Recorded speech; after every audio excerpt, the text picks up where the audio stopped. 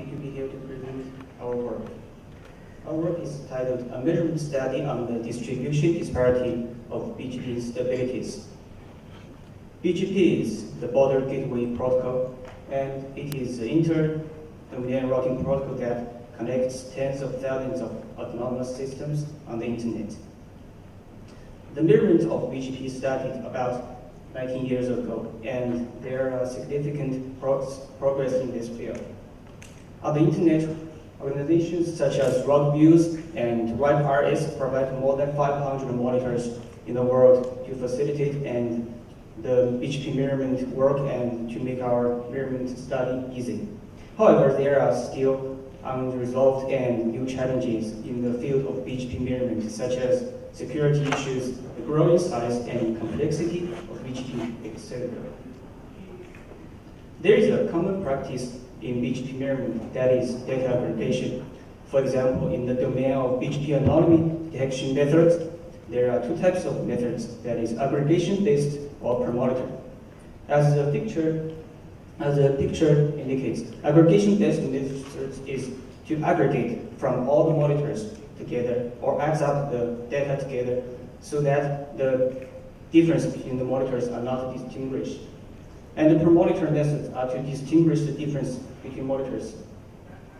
We find that most works are of the first type and only few works of the second type.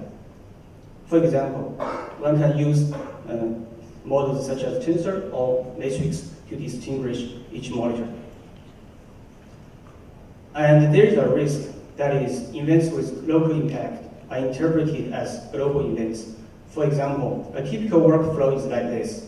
One uses aggregated data and input into a machine learning model, and at a time point, a local event causes a detection in the model, and the model may send an alarm to the world. This is a typical workflow. However, we can see some local impact events in the internet. For example, an event happened in Australia, and its impact is quite localized. But the network operator in the US does not have to worry about this event because the impact does not reach that far.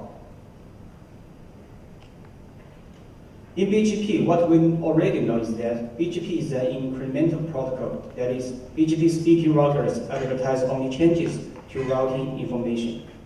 The second truth is that BGP uses routing policy. That is, for example, a service provider does not advertise the routes learned from peers to its providers and other peers. These two facts quite limit the propagation of BGP updates. However, this knowledge seems that does not help people devise better methods. So we believe that what researchers really need to know is that how are BGP data actually distributed among monitors in the internet, namely the disparity of the distribution. Gaining this knowledge helps people understand BGP, devise better methods, and adopt better practices, such as use per monitor methods, or devise better monitor selection methods, and reasonable measurement period selection, and risk awareness methods. This is the overview of our work. First, we introduce 11 features, including 10 basic features and the updates for highly active prefixes. Then we use 3 metrics to assess the disparity. Then we apply our method to more than 1 terabyte of data, and in the end we conduct a comprehensive analysis. As the figure shows, we use the data and extract features, and we use metrics to measure the disparity. Now I introduce the features. The first type of basic features includes BGP update, the BGP announcement, and BGP withdrawal. The second type of the basic features are successive updates for a monitor IP prefix pair. For example, in the figure, there is a data collector on the left and the BGP monitor, which is a BGP router on the right. At a time point, the BGP monitor sends an announcement to prefix P1 to this collector. Later, it sends the same announcement to this collector, to the same prefix. So The two announcements are for the same monitor and same IP prefix, so they are duplicate announcements, and it is thought to be pathological. Similarly, we can define 7 basic features. Some of them are pathological. For example, the AA dupe one, that is duplicate and identical announcements. And the WW dupe is duplicate withdrawals, which is also pathological.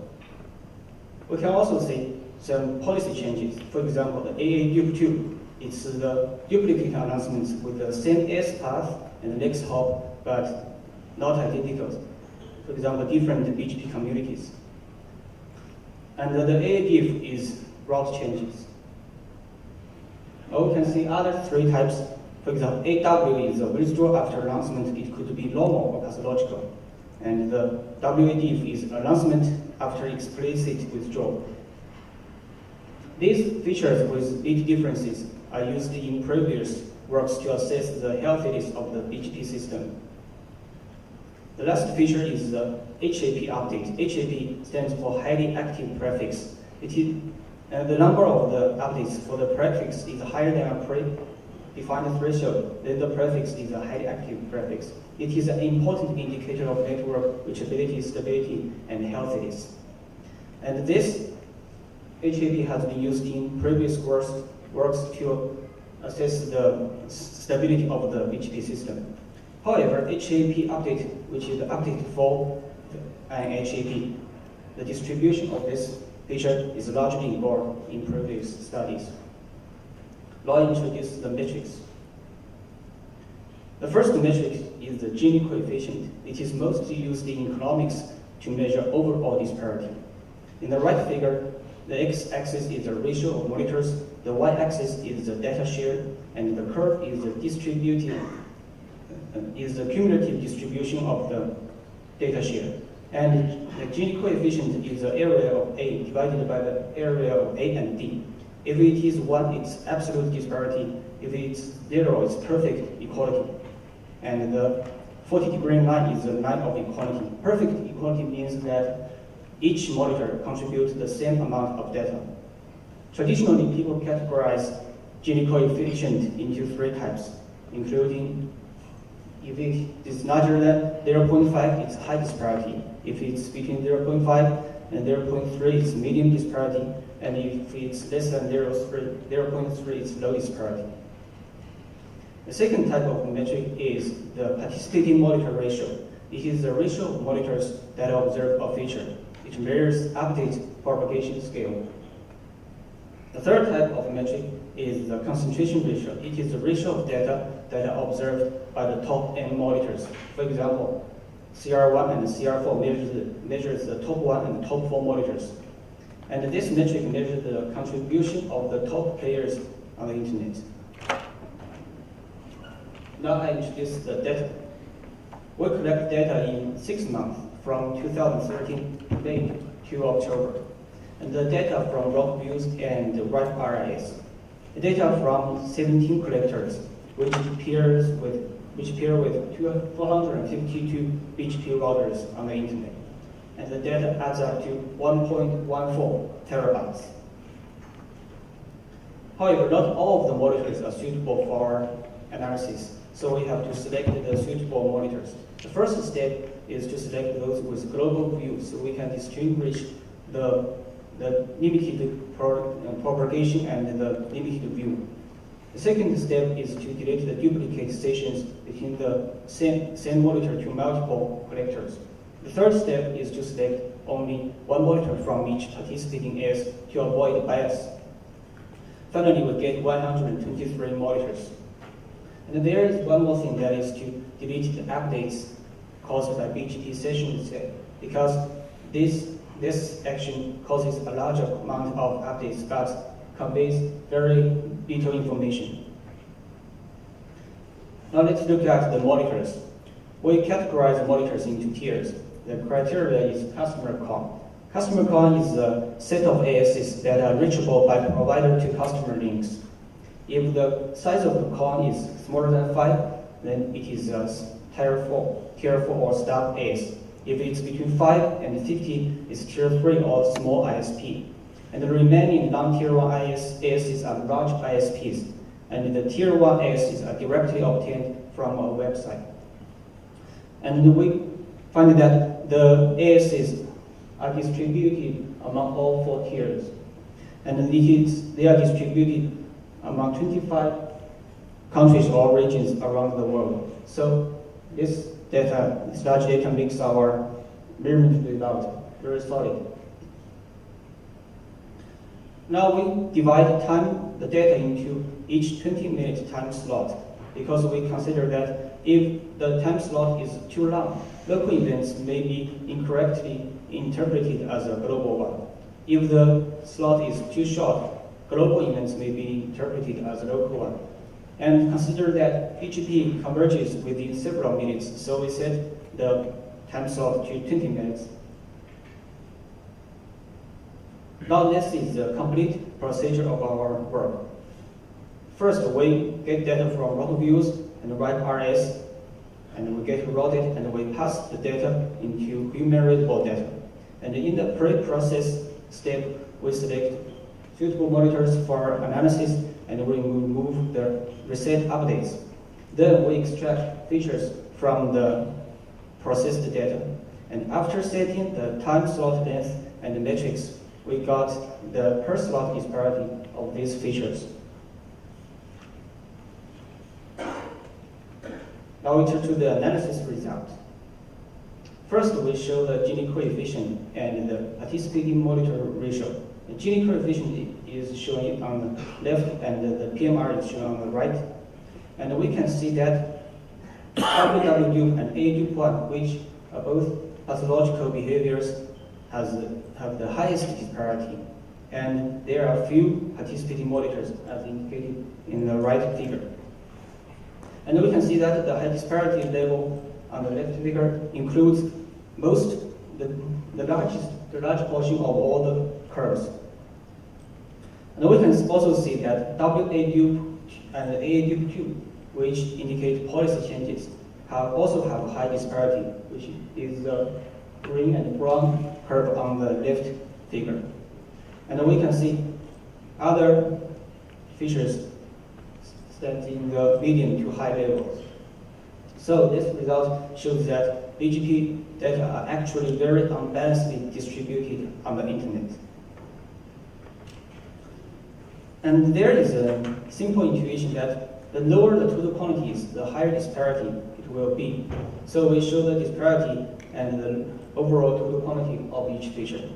In this figure, the x-axis is the quantity of feature, and the y-axis is the quantity of time slot, and each curve shows the cumulative distribution of each feature. And we can see that WW and AU1, which have the highest disparity, have the lowest total quantity. So the intuition is correct in this case. However, we can also see that the W and AU2 features, which have the lowest disparity, is not the highest in total quantity. So we believe that this intuition is correct only when total quantity is very low. Another question is whether disparity is related to per slot quantity. For example, for Gini coefficient, we show in the figure that each dot is a time slot, and the x-axis is the total quantity in that time slot, and the y-axis is the Gini coefficient in that time slot.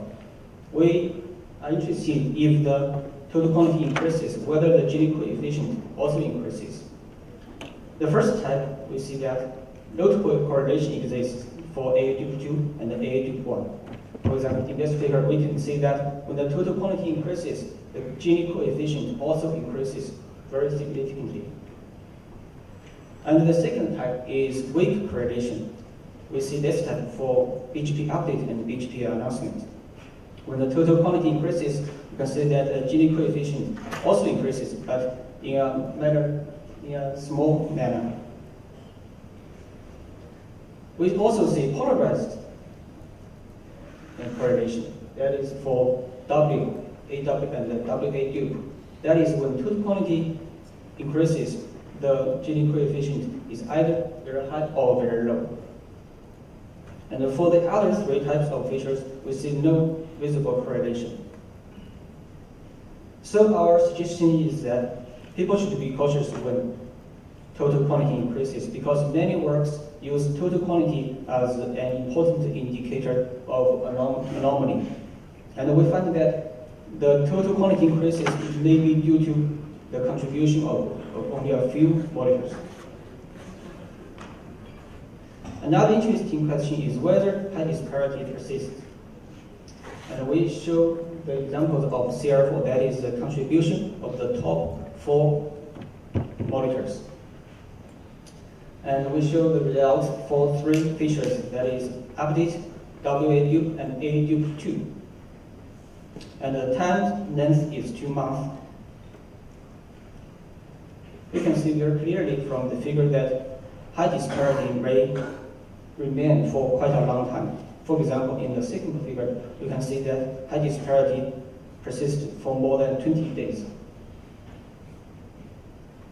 So, our suggestion is that when one uses aggregated data to measure BGP, he should be care about the time he chose to conduct experiment, because if the time is not right, the data may be only due to quite a few molecules.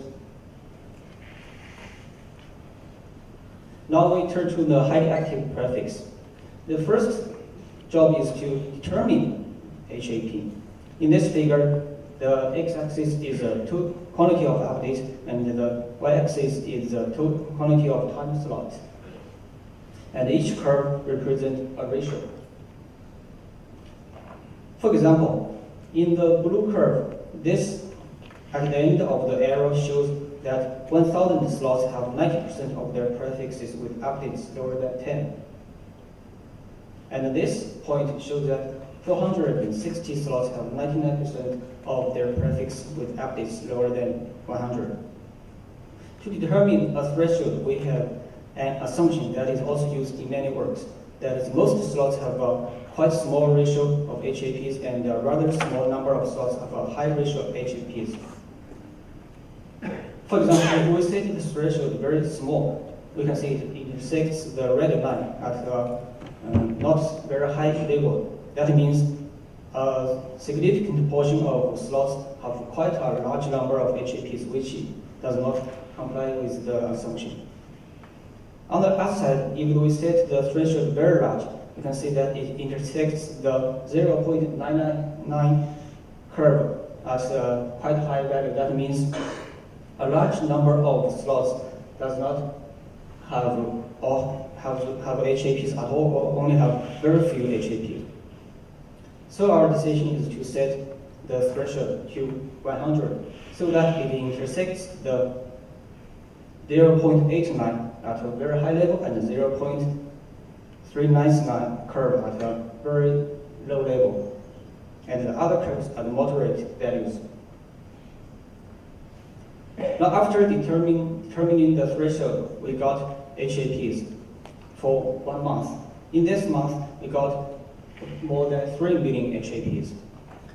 And in this figure, the x-axis is the metric value and the y-axis is the quantity of time slot. And each curve represents a metric. We see that the metrics are not particularly concentrated in low or high disparity levels. For example, the PMR curve, it resembles a straight line.